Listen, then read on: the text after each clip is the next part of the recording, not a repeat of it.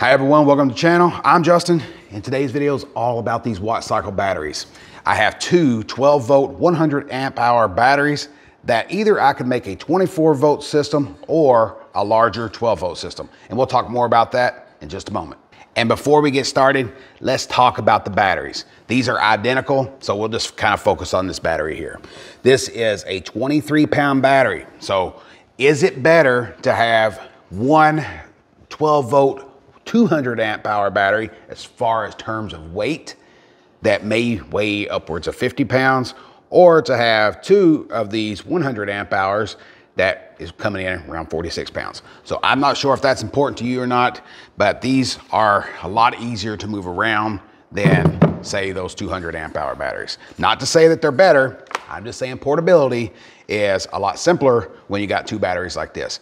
But if you have them connected, you got to disconnect them and move them around. So there's pros and cons to that. Now, one of the pros of having two batteries is I can make this a larger 12 volt system or turn it into a 24 volt system. Depending on your scenario, that might be important to you. But to do that, if I wanted to create this into a 24 volt system, I would hook this negative into this positive, then use these leads. This would then turn into a 24 volt 100 amp hour battery. If I hook this positive to this negative to this negative, and then ran it out, then I would have a 12 volt 200 amp hour battery.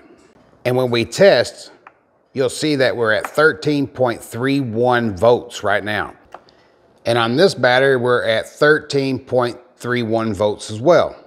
But if I take this negative terminal and connect it to this positive terminal, I just created a 24 volt battery.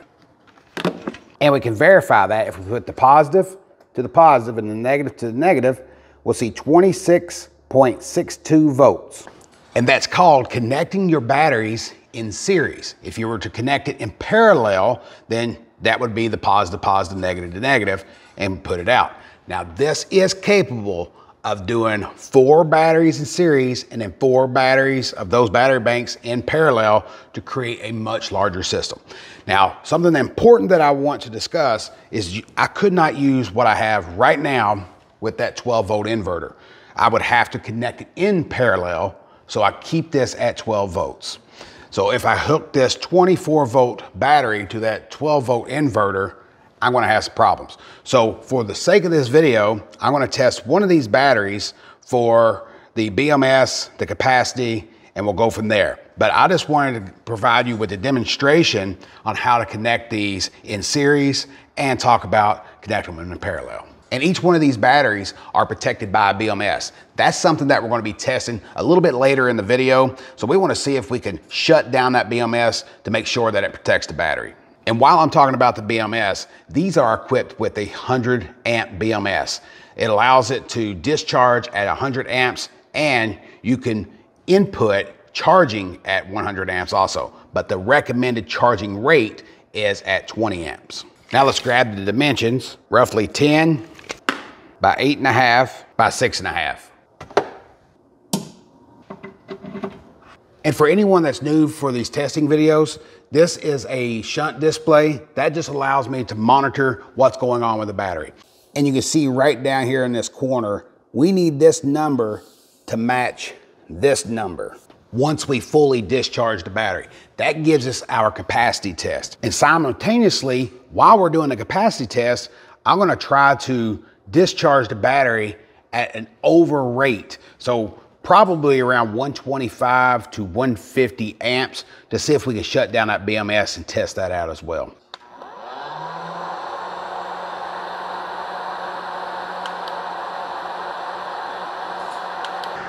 So if we leave this on low fan, we'll pull right around 100 amps continuously. But if we hit this power, then we're gonna bump it up to 138.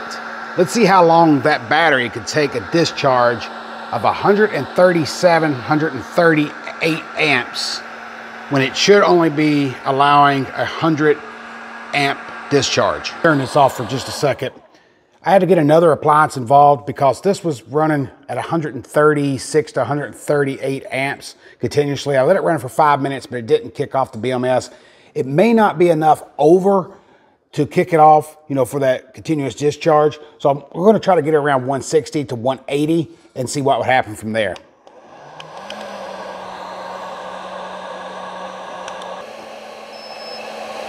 We're at 177 amps. Although the inverter, okay, it finally disconnected. That's good. I was starting to get worried that it wasn't going to disconnect. Now the BMS should turn back on automatically. And when it does, the inverter should turn on and this would power back up because this doesn't have an on and off switch. This is digital, so that won't. But we're going to see if the BMS will turn back on automatically as well. Now I will tell you that I smell some electrical smells here. I don't know, I don't like that smell though. It stinks. But I can't determine whether it's coming from my inverter or the battery. Now the battery was overloaded for sure, and I did that on purpose. Not something you'd ever want to do, but for my testing purposes, I'm trying to push it beyond its limits. All right, something's not right. It's not turning back on, and this is what's happening when I try to turn the inverter back on. See how the light just flashed and turned back off? Now to try to determine whether I screwed up the battery or it burned up my inverter. So let me verify that we still have voltage.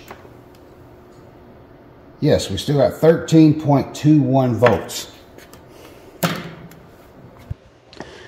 All right, that was a big scare, and I thought that the battery burnt up my inverter because it was turning on, but it wouldn't come on completely. Turns out that my fuse that's in line, the 200 amp fuse, had burned out, but it's not completely burned out. It's weird. But as I took the cover off and looked at it, you can see that it's burnt, but it's not completely burnt out. And I'll be honest with you, I'm not sure if that should have happened because I was running at around 178 to maybe a maximum of 180 amps. And that fuse is 200. So I'm not sure why that would have happened. And if you do know why that could have happened, leave me a comment below because I would like to learn more about that because we're under the actual rating of the fuse. But I'm glad that it protected the system. Our battery and our inverter are safe. We can continue with our testing and move on. So let's finish the capacity test. We're back in business. So I still got to verify whether the BMS works on this. So let's try this one more time. I've got this turned down right now. We're at 78 amps. I'm going to turn the oven on.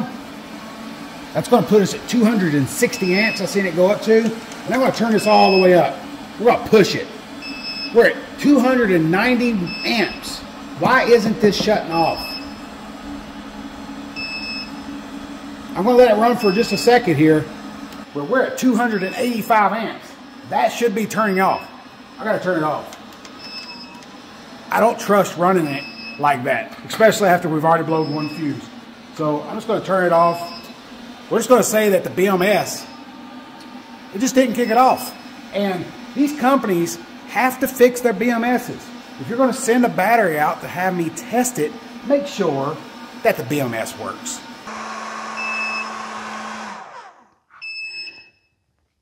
The BMS might not have worked, but our capacity is almost 8% higher than the 100 amp hours advertised. And this battery definitely has its pros and cons. Being that the BMS doesn't work, that's a problem for me, but whether that's important to you or not, I don't know. The capacity going over 8% better than what it states, that's a huge plus, but you just got to determine what's important to you and whether you would want to purchase this battery or not. My goal today was to provide you with the testing results off these watt cycle batteries, and hopefully you found value in that. And if you did, be sure to smash the thumbs up button because it really does help me out a lot. And if you have other questions, maybe on batteries, portable power stations, or anything solar, you may want to check out my new forum that I built, DIYsolarbuilds.com. Go over there and ask a question, and I'll be sure to respond. If you enjoy these type of videos and you would like to see more of them, And when I put out new videos, you want to be notified, be sure to subscribe to the channel. And I hope to catch you in my next video.